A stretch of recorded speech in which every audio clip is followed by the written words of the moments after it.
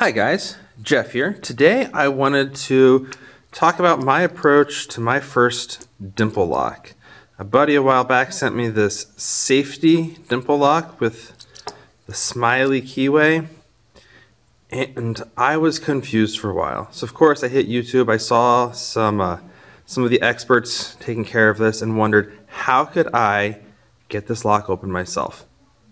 So as we talked about in my pick video, I have a lot of windshield wiper inserts on hand, and I noticed that the windshield wipers have these little teeth at the end. So I bent them out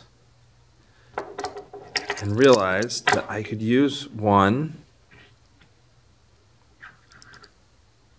to tension in the corner of that smiley, and then using my diamond, it's actually short enough that I can just use it as a rake.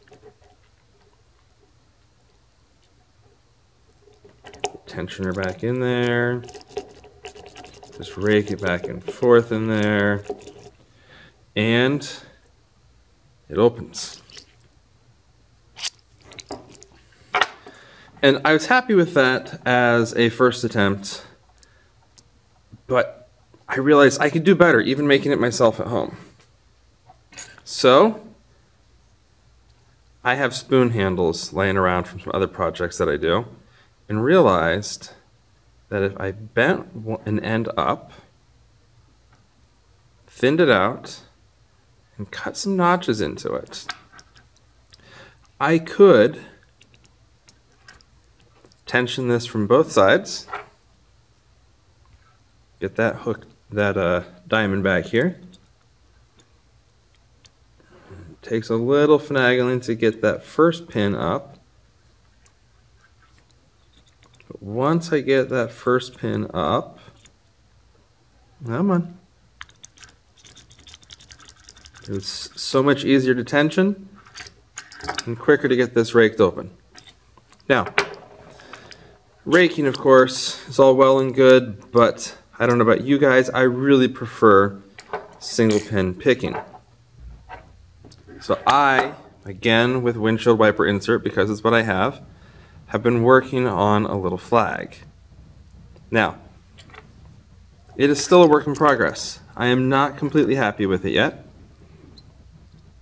Trying to get the right size, the right curve on it, so I can fit in here. Every once in a while I can get it picked, but it is not every time. If you listen, I didn't even get any pins set that time.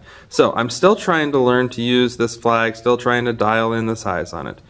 But these are some of the tools that I have used and I'm working on using for my first dimple lock. I really look forward to getting some other dimple locks so I can refine learning to use my flags.